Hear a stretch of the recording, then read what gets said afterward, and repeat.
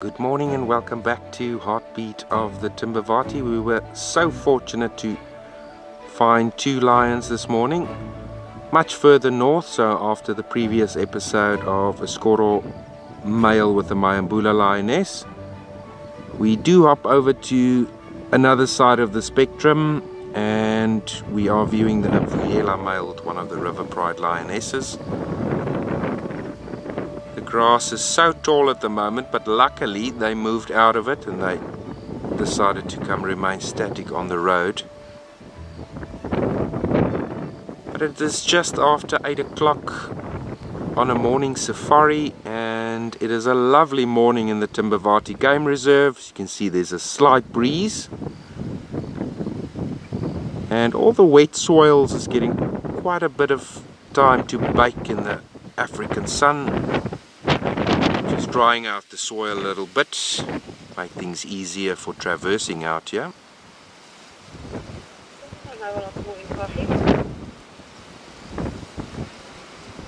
But compared to the older Skoro male that we see on the saw on the previous episode, you can see that this male's mane is not that full. A little bit lighter of color as well. The Vuyelas are in fact slightly younger than the Skoro males, probably a year or so.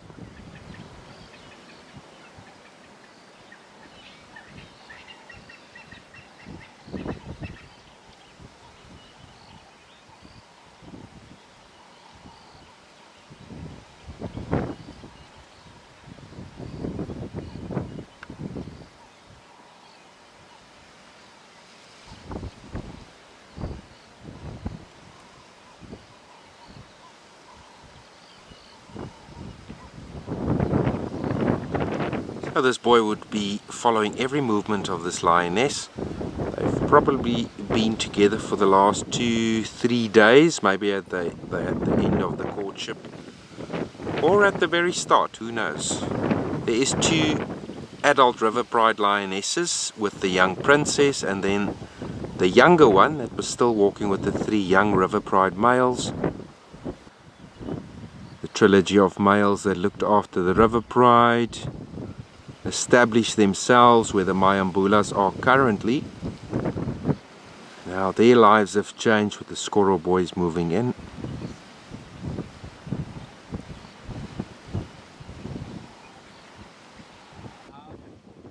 You can see the tree line of the Mashaton River. So much further north than where the Mayambula lionesses gave birth to their cubs. The latest addition to their pride, the 6 youngsters that unfortunately some of them didn't make it, hasn't been seen again. They were sort of born close to this area where the Vuyela males are occupying at the moment.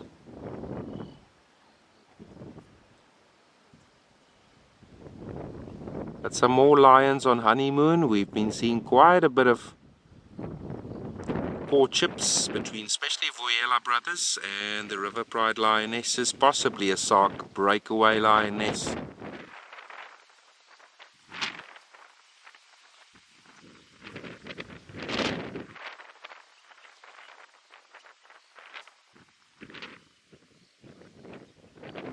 Yeah, we're going to sit here for a while and hopefully they get up and move a little bit more just to give us a better visual, or at least of the front of their faces.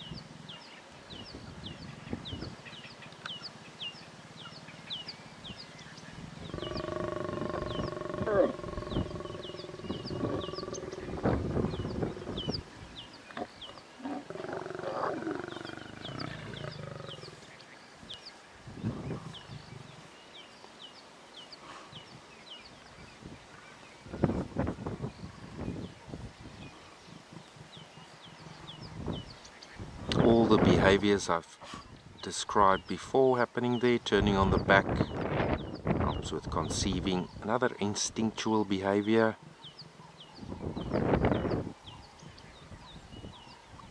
Well, that action would happen every 15 minutes to in half an hour. The more they mate in that 3 to 4 days, the better the chances of conceiving. Can you imagine the river pride having more cubs? Can't wait.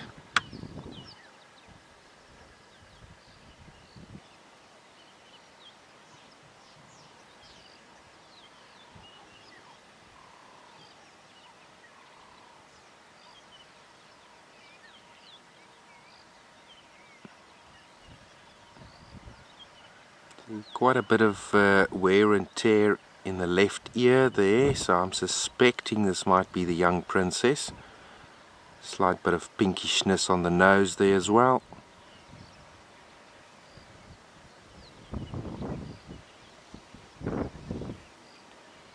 So young lionesses typically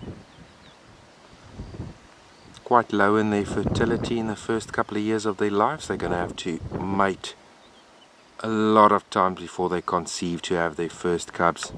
She is approaching 3.5, almost 4 years old, and that is about their time to have their first cubs.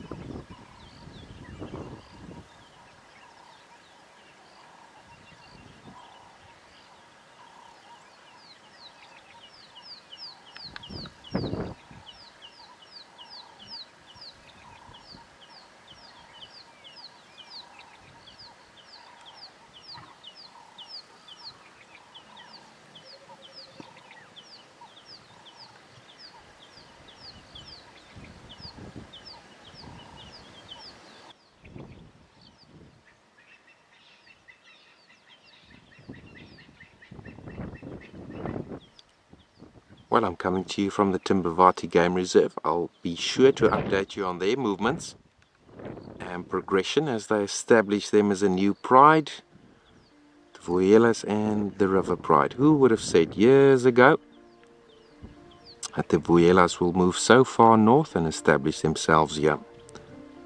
Let's see how it plays out with their rivals, the Skoro males to the southeast. With the Mayambulas, we'll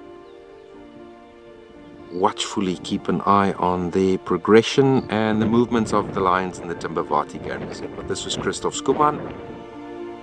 And wherever you find yourself in this world, stay safe and cheers for now.